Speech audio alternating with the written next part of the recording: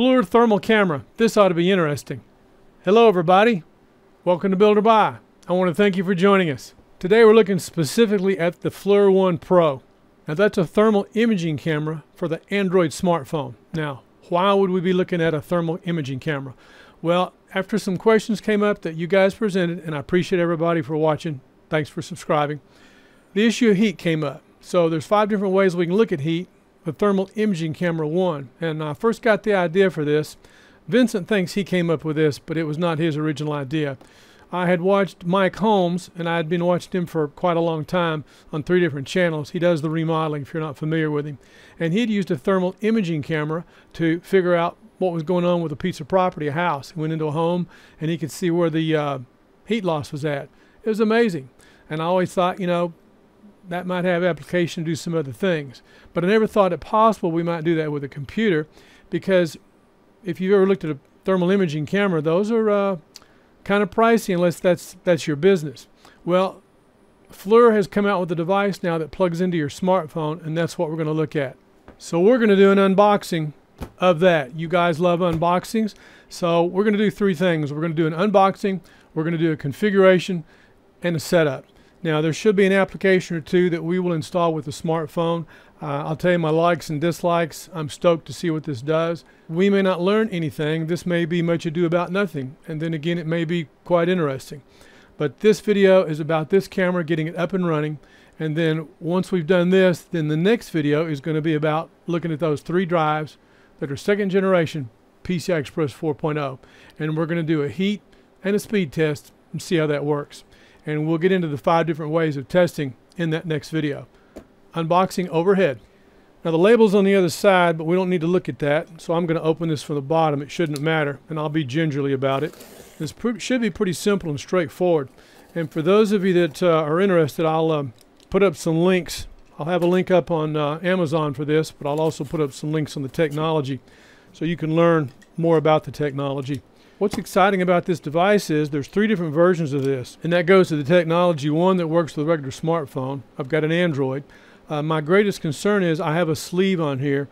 This is an OtterBox, and because of the proximity of the connection on the bottom with the USB-C port, I'm probably going to have to take the OtterBox off, which I'm not thrilled about, but considering what we're working with, I understand.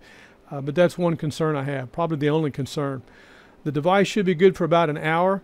The phone, you know, either one of them, we'll have to plug it in and see what we get. So this is just going to be, I think, pretty quick, but it should be pretty interesting as we look at the hot spots on the motherboard. We're going to take a look at the specs. We'll look at the features, why this particular model. We'll look at the capabilities, and we're going to look at the requirements, because you know, you change one thing, changes everything. There's a model below this, but some technology that hooks up with this phone on this particular device we're using, I think makes it worth that bump up, and the accuracy is phenomenal. We'll get into that when we talk about the specs, and I'll show you as well. We'll put up a link where all that information's at. So right now what we want to focus on is what's in the box. Let's go overhead. We've got the box open, and that is that. You got to love that Amazon packaging. FLIR 1 Pro. Now it's made for an iPhone or an iPad, and the one we're using, of course, I hope we got the right one. We're getting ready to find out. Better double check that. Infrared camera, attachment only, USB-C, and this is supposed to be for the Android. So the 3 styles are for the iOS, the micro USB, and the USB-C. And the USB-C, of course, for the Android. Always good to double check. FLIR 1 Pro works with an iPhone and an iPad. Thermal imaging camera. It says it has a 1-fit adjustable connector. That's written on the box. See if I can zoom in on that so you can see it. Right there. 1-fit adjustable connector.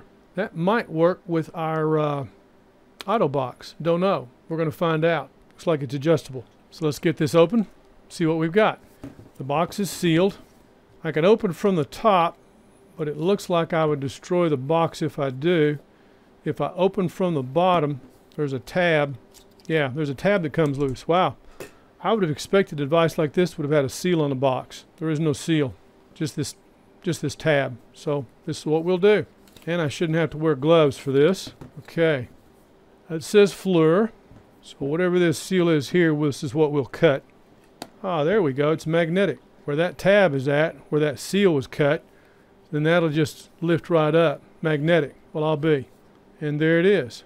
Okay, that's the device. So we have a manual. See the heat. Don't think there's anything else in this box. Oh, yes there is. In the bottom, a nice little pouch to keep it in. Fantastic. And I would hope a charging cable. Yes. So that's what's in the box. So far we have the device itself, a case to put it in, charging cable, the manual, and the sleeve that the manual was in. And that's where the device sits. That's what I like to know, what we've got, what we have to work with. And just remember, I'm seeing this for the first time just like you guys. I have no idea what to expect. A thermal imaging camera that fits on the bottom of the smartphone is what I hope to see, and that's what we're looking at. The card here is saying thank you from FLIR. Oh, and by the way, FLIR's been bought, if you didn't know that, by Teledyne. I don't know how that's going to shake out, but hopefully that's a good thing. We'll see. Products, please take note, these products are classified under export control classification. Okay, well, we're not exporting, so we don't worry about that. And the thank you note, thank you for buying your thermal camera from FLIR. Of course, you know FLIR is an acronym. I'll put all that stuff up. And then getting started, FLIR 1 series. And there's a QR code in there we can scan in and take us to the documents page. So what we're going to do is look at the illustrations. Explanations of the illustrations are provided in each language section. So what we have are key components that we're going to look at. Number one, as we look at the device and turn it over, here's the business side. Number two, number three, and then number four, the controls. So we can tell here, view the bottom. On the bottom we've got number one and then number two down here. So let's see what we've got on the next page. Okay, thank you, list of contents, the camera, the pouch, the USB cable, 3 items. View from the front. Number one is the visual camera, which would be right here. Number two is the thermal camera, which would be right here. Number three is the phone connector, which would be right there. And then number four is the 1-fit height control. So we may be able to leave our auto box on. Now, view from the bottom. Number one is the on-off switch. So there's an on-off switch right here. Number two is the charge indicator LED. So that would be right above here. I'll get this where you can see it. Right there's the on-off button. Right there's the charge LED indicator. And that is the USB-C power connection. I hope this thing's already got some juice in it. We're going to find out. It may not. If it doesn't, then we won't get very far. Quick start guide. Charge the camera for 1 hour. Wow. I've got a blinking green light, which tells me the camera may already be charged. So what we need to do is we will go ahead and go to the Google Play Store, and we're going to download the app for FLIR 1. FLIR 1 for Android. Okay, FLIR 1 we will install. Now while that's installing, if the device is already charged, as it appears it may be, we should be able to go to the next step. So we're installing the app. So on the FLIR camera, I'm going to unplug it from power because I think it's got a charge on it. And the light went out. It's not blinking green now. That was quick. I've got the camera back up here with us. This was flashing green just a minute ago, and that was also flashing. So just a few minutes, it went from red, solid red, to flashing green, then it went off. So we should be able to take the next step. Push the on-off button on the bottom of the FLIR 1 camera to turn it on. The indicator will flash green when the FLIR 1 camera is ready. Connect the camera then to your phone. If needed, adjust the blue dial of the 1-fit and extend the connector to the appropriate length to fit your phone's protective case. Well, that's outstanding. So we have the phone. We'll turn it on first by pressing that button. It goes from red, and the phone just vibrated, so apparently there must be something with Bluetooth on this. Okay, flash green when it's ready. It went from red, now it's flashing green. And then we should be able to connect it to the phone. So let's do that. And again, we have an OtterBox on here. Yes, my phone is scratched up. That's another story. It's just the protective cover. So we're going to connect this. I wonder if that's extended all the way. I'm rotating that out to make sure it's extended all the way. That is not USB-C. That's interesting. So we have the wrong one. That is for an Android. At least that's what it said. That's not what they sent. So we can't go any further with that.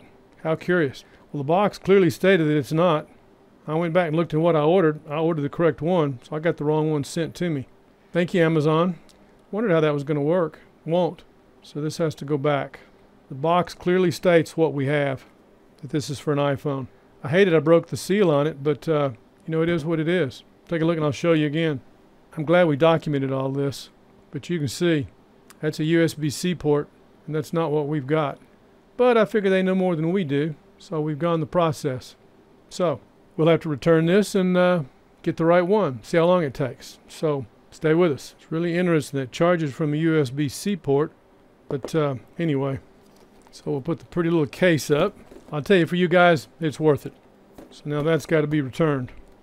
But that box clearly says iPhone, iPad. So I don't know what the deal was. Made for iPhone, iPad. We'll do another one. Okay, we're going to try that over. We have the new camera, so unboxing number 2. We'll see this time if we got the right one.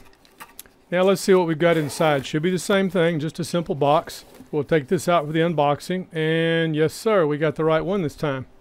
Can you believe that? I don't know how they did that, but it happens. So as we can see here, this is the USB-C version for Android, which is what we need. So this is a thermal imaging camera, and this is going to be thermography using the FLIR. And for those of you that are wondering the purpose of this, first of all, this is the FLIR 1 Pro. This is for the next video we're going to do, which is all about heat.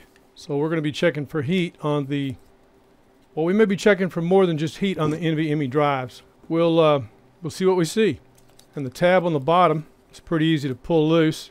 No tape, no seal. The seal, of course, is on the inside. So we'll cut that seal. It's a shame we had to open the other box, but they sent us what they sent us, and we knew what we know. I figured they knew something we didn't. So there's the camera, and that's the right connection. So we have the thermal camera, the regular camera, the adjustable knob that adjusts the height of the USB-C connection, and yes, that's USB-C. On the back side, again, all we see is the label FLIR and the adjustable knob. But on this end, we have the button, and there's a light that'll glow through here, the USB-C connection for charging, and an LED above that. So now the next part, we hope this thing's going to have a charge on it. So we'll follow the directions. Again, what's in the box? We have literature, the manual. We have the camera. Should be the same as the other. We have a case to keep it in. And of course the USB cable. Actually, it's USB-C to the drive with regular USB on the other end. To keep everything together, I'll get the box, put it all back together, and put it out of the way. Please take and read note. Export control classification. Thank you for buying from FLIR. And then of course the manual. So I don't think we need to go through that again. I've already taken the liberty of downloading the application, so I have FLIR 1 on the phone. So I'm going to set that aside for the moment. We're going to see if this is plugged in and ready to go. I want to make sure this is extended all the way out. This way I don't have to take the sleeve off the phone, which I like. That thing is tight. So let's see how this is going to work. So USB-C, plug that in. So apparently we don't have enough sticking out yet. So apparently that was all the way in, and now I've got it sticking all the way out. That looks pretty close, but it may not be enough. Depends on how far this comes over. Okay, we did an unboxing, we did an inventory check, we looked at our parts, we've charged the battery, we've gone over the components, and the next thing we need to do now is turn this on, then we'll plug it into the phone. So we will turn it on, get the red light. It should turn green when it's ready. And of course the other thing we had to do was to extend the USB-C connection so we could get around our OtterBox that we have on our phone. Okay, it's blinking. Now we'll plug it into the phone. So there's the connection. We'll plug that in. Wakes up the phone. Now we should be able to turn on the phone, and there it is. The application says FLIR 1, open FLIR 1 to handle FLIR 1 camera. And we're going to say yes. And it says always open FLIR 1 when FLIR 1 camera is connected. So I'm going to check mark that. I'm going to say okay. And so now it says welcome FLIR 1, welcome to the new FLIR 1 app. No, I'm not going to skip it. I want to see what they have to say. So that's number 1. Let's see number 2. There's a video we can watch, discover the latest tips and tricks with thermal imaging. Remember, this is all about thermography, and the purpose of this is not the camera itself, but what we're going to do with it. We're looking at hot spots on the motherboard. Now the one I've got up here on the board we're going to look at is a Gigabyte X399, but the purpose that we're actually intending this for is we're looking at the heat on the NVMe drives on the TRX40 because it's PCI Express 4.0 version 2. So a video we can watch maybe later, and FLIR 1, join the FLIR 1 community. So now it says enter, so I'm going to say enter. Good old EULA, we're going to say okay, like we have a choice. Let's zoom in on that so you can see it. Improved experience. The user interface has a modern look and feel in combination with an improved user interaction. And by the looks of the dots, looks like we've got about 5 screens to go through. So let's do this. Main menu, The main menu is more focused on displaying the available options. So to keep it zoomed in, I'll scroll this over. So we've got color, camera alignment, temperature range, level span, and then lock span. And then 3 buttons up here on top. It looks like a imaging mode. Infrared, mixed, and I believe that says DC. Infrared, MSX, and DC. So let's finish the tutorial. Main menu. Sliders, pickers, and controllers. We have improved the way you interact with the app, making it easier for you to handle your thermal images. And that's the way Mike Holmes would use it. You can see where the heat's at. Got to keep the phone alive. So let's go to the next step. Video modes. The video mode menu and the settings for the time-lapse functionality are improved. Alrighty, let's take a look at that. Time-lapse, photo, and video. Well, we just happen to have a camera looking at a camera, but we can operate independently. It's interesting looking at this. I was telling someone today we've already used a endoscope, autoscope, looking at some of the close tolerances on motherboards. And now here we are using a FLIR camera for thermography to look at heat on a computer. Next step, FLIR 1, more to come. We are continuously working on improvements and new features for the FLIR 1 app. Keep your app updated to gain access to the latest news and improvements. Okay, got it. So we're going to say OK. And right there it says permission. Permission required. FLIR 1 needs permission. Oh, wicked. I'm going to zoom out on this just a bit because while I'm talking, it's looking at me at my image. Wow. So you can see where the heat's at. Permission required. FLIR 1 needs permission to save and load images taken with the FLIR 1 app. No other data in your device storage is accessed. Well, absolutely okay. And next comment. Allow FLIR 1 to access photos, media, and other files in your device. Allow. And there we are. So this looks at, and that's an outline of the camera above, and that's me.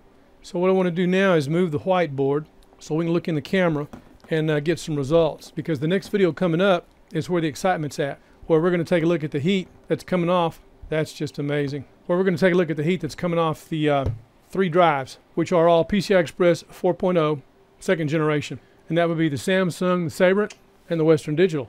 So as we look at this, I've got to turn this to look at the source, but I need to be able to, I need to have that where it will look down. So I wonder if I can unplug this and turn it around. Let's find out. Otherwise, all I get is this, and we're looking up. It looks up at the camera, and it's looking at me. I need this to look the other way. So I'm going to unplug this and turn it around. Just that simple. And that's exactly what it's doing. Oh, this is kind of cool. I know you guys would love to see this, and I'm going to show you. I have got to get that positioned a little bit differently. Okay, this will give you a better view. Right there's the NVMe drive, and that's where the most of the heat's coming off of. So let's see if we can take a look at that. And if you'll notice the writing on the Radeon Pro video card, so that NVMe drive is glowing. You can see the slots, they are not. You can see the NVMe quad card. Quad card looks like it's got about as much heat or less than the video card. The chipset has perimeter heat, but the hottest is that NVMe drive. So the question on the camera is to take a look and see what we can do to set the temperature. Let's take a look at that. So as I turn this around to hold the camera, remember the camera's here on the bottom, and I've turned the camera so that it looks away from me. The camera's looking down while I'm looking at the lens, and that's what we're looking at looking up. So you'll have to bear with me while I move this around. So let's look at the top of this where we've got temperature we can set for calibration. And I believe we've got here from 29.8 to 38.7. So 29.3 to 38.3 Celsius. I can also take an image. We'll take an image. Let's go infrared mode, color, camera alignment, and I will do temperature range 0 to 400 degrees centigrade, and right now it is set from minus 20 degrees centigrade to minus 150. So that's a pretty good range. Select the temperature range that best fits the scene you're looking at. I would say 0 to 400. So let's set that. And it recalibrates, if you'll notice the numbers on the right. So we go from 31.3 to 39. We get a little bit different look on the heat. So 31.3 to 38.6.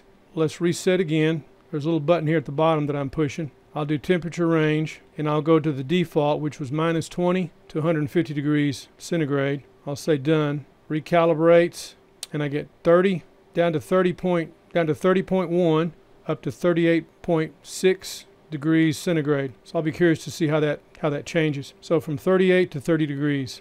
And if I recalibrate again, 0 to 400, okay. Again, we go from about 30, this is 31.3 to 38.9 degrees. That looks like the heat we're getting right off of that NVMe drive. And as I kind of move it around, as I feel the quad card, I can feel heat, but I don't feel it's not hot to the touch. The NVMe card is warmer than the video card, and of course this is a Radeon Pro WX7100 that's in here. But the NVMe drive in there, that's PCI Express 3.0. So let's get the scale back on the, if I can get the scale back up on the top. Or if I turn it, let's turn it this way, the way it's showing. Okay, here we go. Let's get it back on top. Okay, we got it back on top, and we're 27.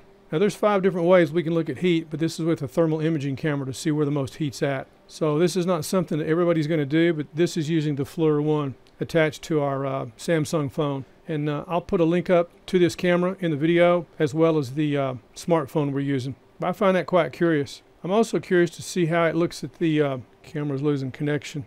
I'm curious to see how it sees heat.